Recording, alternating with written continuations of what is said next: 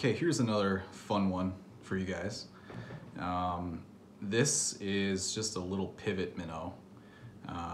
And all it is just a little B10S stinger hook with a shank off the back with very few materials. So we fished this for the past year or so, and it's just a kind of a utility fly. Quick to tie, good action in the water, and you know, just basic, which is sometimes good. So for the tail, we just got some marabou. On the shank, it's just some of that finesse chenille. And then for the hook, same thing, finesse chenille. And then for the pec fins, just a couple little tufts of marabou, totally optional. And the head is just lasered up and trimmed. So this video is gonna be a lot of the chenille wrapping, so I might fast forward through, you know, quite a bit of it. But yeah, it's pretty simple and gets the job done. What's cool about it is it's just one hook, and a lot of times the smallmouth will just inhale these flies, and sometimes I prefer to just have one hook because of that. Like if you fish some of the two hooked flies, it can be a real pain to get those out of their mouth, and it does some damage to their mouth and whatnot. So sometimes the single hooked bugs are a little easier to work with and easier on the fish. So they're just fun to tie and fun to fish. So we're gonna start with our shank, and again, this is a 25mm shank, and our thread is 50 denier gel spun, but you can use 100, 200 if you want, or you can just use a uni thread. The thread doesn't really matter so much on this fly, just because you're not torquing on anything, you're not spinning any deer hair, so whatever you got available should work fine. So we'll start with our little tail, and that's gonna be just a little piece of marabou. And you can, you know, another thing with this fly is you can change the colors up. Obviously, you could do this in white with an olive head, white with brown head, gray would be good. But we're gonna just stick with yellow for now. And you can just pick any marabou piece. This is just the strung marabou, but I should be using the woolly bugger marabou, because those things are little shorter, a lot fluffier. They're really good for tails. That's the main use of that woolly bugger marabou, is for little, you know, stout, stiff tails on woolly buggers. This stuff is made for like palmering, but either one works fine. So we'll just get one feather out of here. This one looks good. And we can just sort of check the tips on this one. So that could, yeah, that'll work fine. So this is gonna be sort of our tail, just a little clump of it. And we'll just lash this right to the back, and should be, I don't know, about the same length as the shank, maybe a little shorter. You can just hold it on top and lash it down. This is a simple fly. So, and then you can cover this if you want, or you can cut it, doesn't really matter. Okay, gone. Smooth all this out.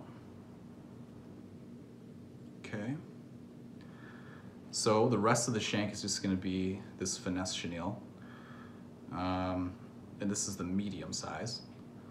So, as you can probably guess, just tie it in and then go all the way to the front, and then just palmer this all the way. Nice and close, nice and tight. Trying to form like a solid body here.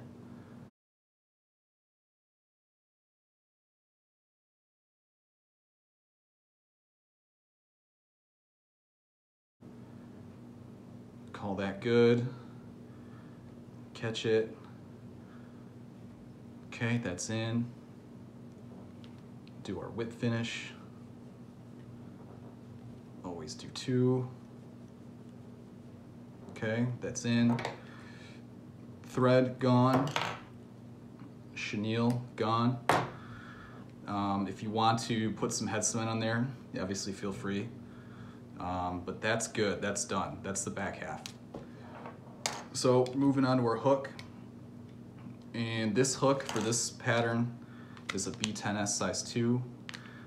You can tie this bigger, smaller, but just as long as the shank is kind of, you know, proportional to the body, about the same length as the body. So for a size 2, we're gonna use a 25 mil shank. So go ahead and just do a base on this one. Okay, nothing fancy. Nothing fancy, nice and easy. Tag, gone. And then for the juncture wire, you can use, you know, intruder wire, beetle on, braid, mono, you know, 1X tippet if you want. Since there's no hook back there, it doesn't really matter. So it's just something to allow that shank to swing freely. You can use whatever you want. You could use, I've even seen people use backing, like Dacron backing, so. All right, so got the wire in. Here comes our shank. I'm gonna thread that on. Okay. Fold wire over. Form a nice little teardrop loop back there. And you can make this, you know, pretty small. Just enough for it to swing and pivot back there. And then cover this wire. Trim excess. Gone. Cover, cover, cover. Okay, that's good. So you don't have to glue that, don't have to fold it back over on itself. There's no hook here in the back, so you're never really gonna be torquing on this thing, so it doesn't matter. All right, so from there, we're gonna go back to our chenille. We're gonna tie it right in front of that loop. Nice and close. And then we're gonna stop, you know, not too far back from the eye. And then we're gonna wrap this all the way forward to the thread. So close, touching wraps, nice and tight. Should take 15 wraps, 20 wraps. Okay, keep going.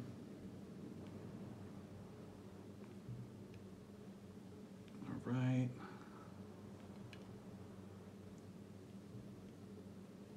Okay. If you wanted to keel this fly with some lead on the bend of the hook, you can, but since it's so small, just the weight of the bend itself will keel this fly no problem, from what I found. So that's good. We'll stop right there. Catch that. Okay, that's in. And then we're gonna put in just a little bit of marabou for the pec fins. So you can do this, you know, a couple different ways, but I try to find a feather that's got a lot of the fluffier bottom stuff to it. Let me see if I can find a good one here. Nothing's sticking out. That one's super long. All right, we'll go with this one. So we've got our feather here. 2 of them actually. So what we're gonna do is just sort of grab half of this thing. So like the bottom third. These are the real fluffy ones. So you just kind of clamp on those, then pull the stem away from that. And that should give you a little cluster with even tips, fairly even tips. So that'll work for a fin. So you can kind of choke up on it, tie it in really, really close. If you got some stray ones, you can sort of pick them out. Whatever, it's fine. Okay, fin 1. Fin 1 is in. Trim the excess. Okay. And then we'll do the same to the back. Pull the other side of that feather apart. Okay.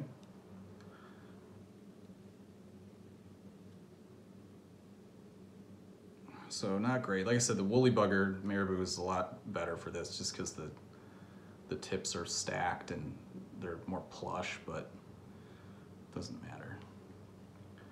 Okay, fin 2 going in on the close side here. So that's what we're looking at. Just two basic, simple set of fins. Just something to allow that pulsating movement on the paws is really what we're after. So it doesn't have to be perfect, but that'll work fine. So now we come to the head, and all that is just 4 chunks of laser dub on the top and the bottom. So first one we'll do on top, and when you're working with this laser dub, remember to pull it apart a couple times and lay it back onto itself so all those individual fibers are running the same direction.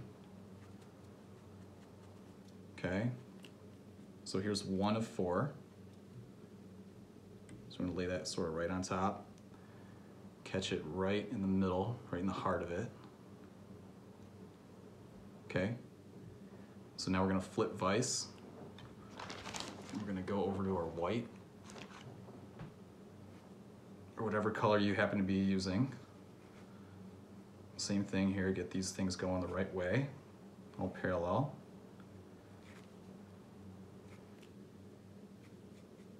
Kind of thin it out.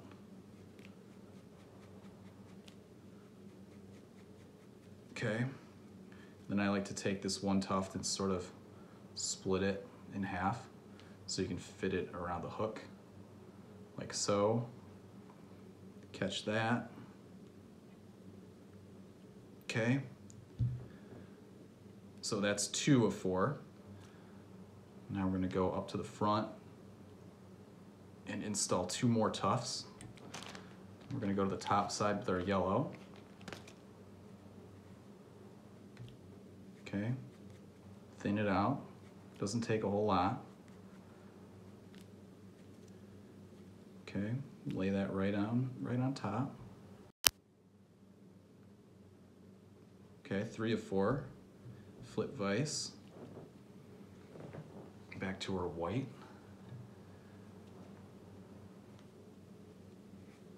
I really like white laser dub. I buy it by the pound.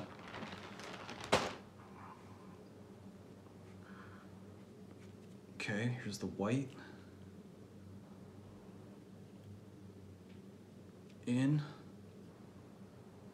Okay. And then you're gonna sort of peel these tufts of dubbing back and get your thread right up front on the eye. And then whip it right there. There's 1, 2, thread, gone. Okay, and then you're gonna wanna spread all this dubbing out so it's kind of radiating out of the center. There's a cat fight going on outside right now. I just heard a bunch of cats screaming. Okay, so now we're gonna put our eyes in, and you can just use gel, super glue, Loctite, Zap-A-Gap, whatever you have.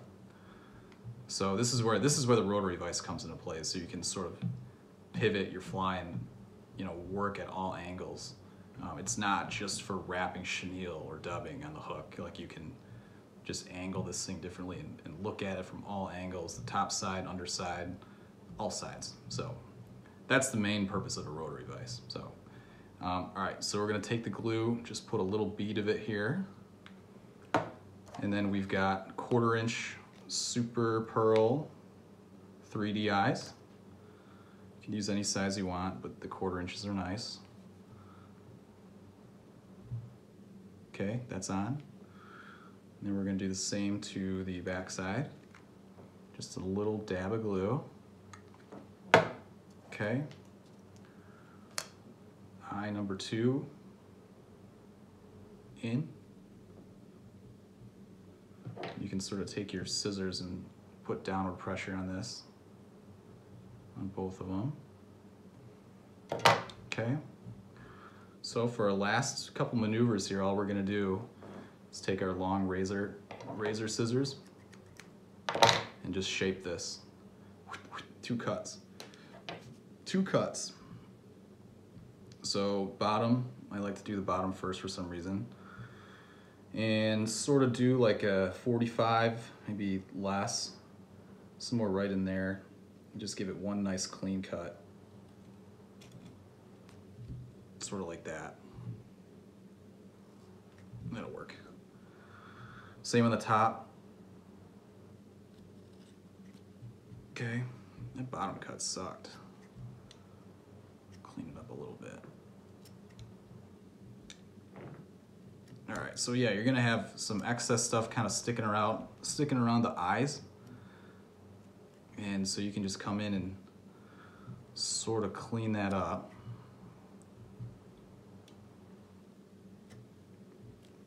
Just kind of shape it and sculpt it. And then sort of that's what you're left with. Just a basic little swimmer, you know, just a simple little single hooked swimmer. Very, very fun to fish on a floating line or even an intermediate, but color is endless. You can do white, you know, white chenille with the olive top with a white stomach, white with gray top, white bottom. You could do this and change the yellow head to olive, whatever you want to do. But it's hard to beat yellow for smallmouth. You know, no matter what the conditions, even low clear water, yellow is good. But it's really good after after a rain when the water's a little off color. So this thing's been a lot of fun to fish. Very easy to cast. You can throw it on a 6-weight, 7-weight, 8-weight, possibly even a 5-weight, I suppose. But that might be pushing it. But yeah, they're very fun to fish. And yeah, tie some of these up. Let us know what you think. And if you haven't subscribed already, it really helps us out. So thanks.